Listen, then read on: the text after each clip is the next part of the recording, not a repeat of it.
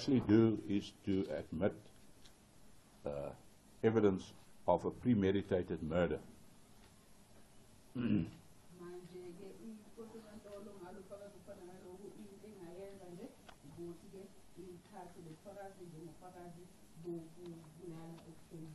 She is, however, a constable, and the evidence does not meet the requirements of Section 217(1) of the Criminal Procedure Act.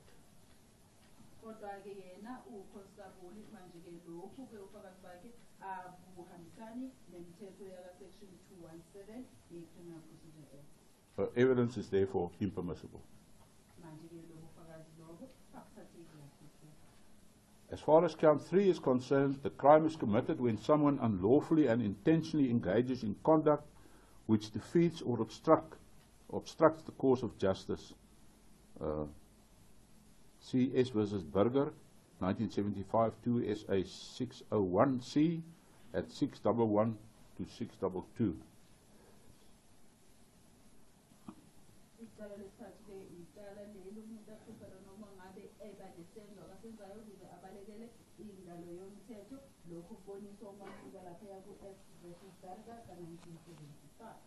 It is common cause, as the court has already said, that the accused disposed of the body of the deceased by burning it beyond recognition. The accused had, in all likelihood, already killed her in his apartment, if one looks at the photos, and how he carted the body in a dustbin from her apartment to his vehicle.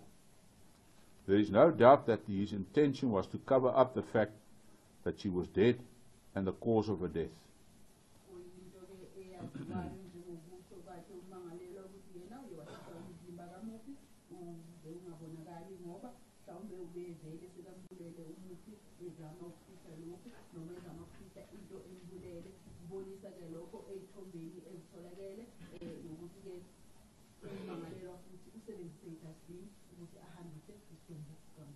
By burning the body of the deceased beyond recognition, he attempted to conceal the cause of her death and prevented that evidence from being placed before court.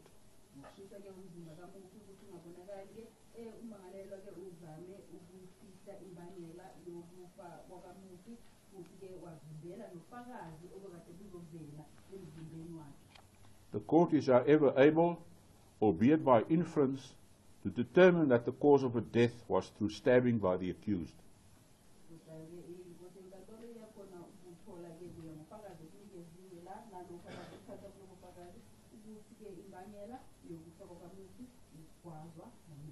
She could have died of nothing else. His actions did not succeed to effectively defeat or obstruct the cause of justice.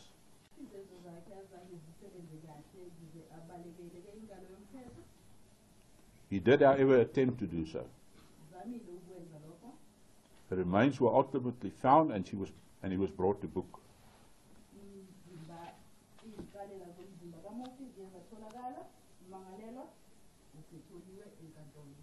Prima facie, the following is evident from the state's version.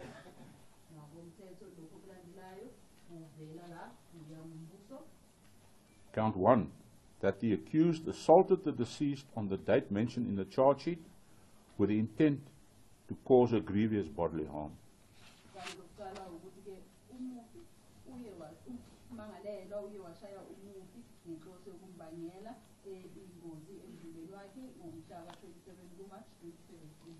The seriousness of her injuries was clear from the fact that she had to be hospitalized, therefore.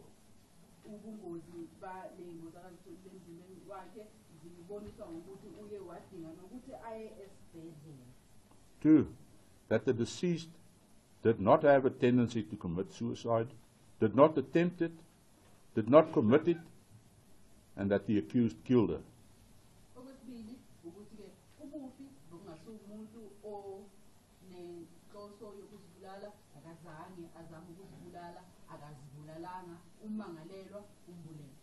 There was no possible justification for such killing.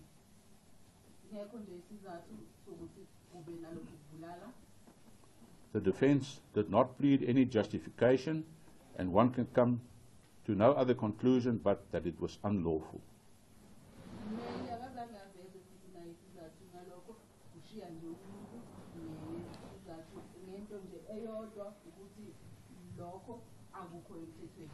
As far as his intent is concerned, one cannot look into the mind of the accused to determine whether he had the intention to kill her or not.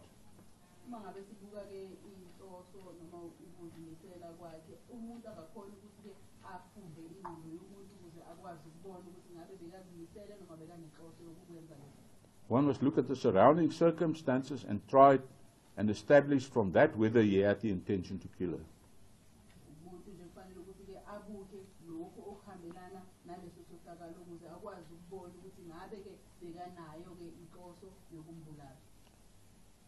He went about very meticulously to clean up after he killed her, except for a blood stain that was discovered.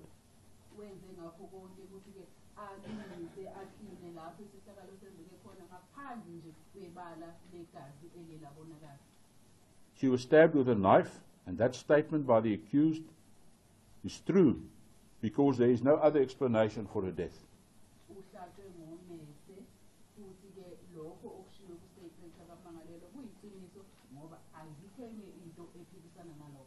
Except the one by the accused, that the death was caused by a knife wound.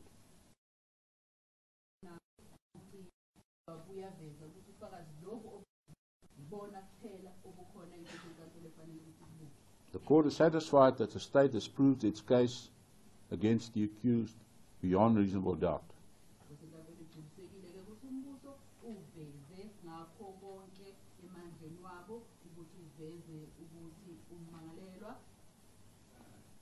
He's found guilty of the following: count 1, as charged.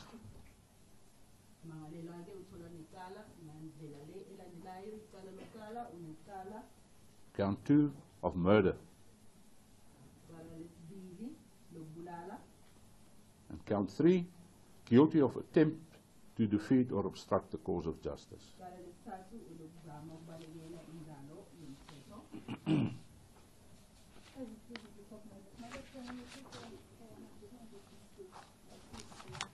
Will you call me when you're ready? Are you ready for the proceeding, the sentence proceedings?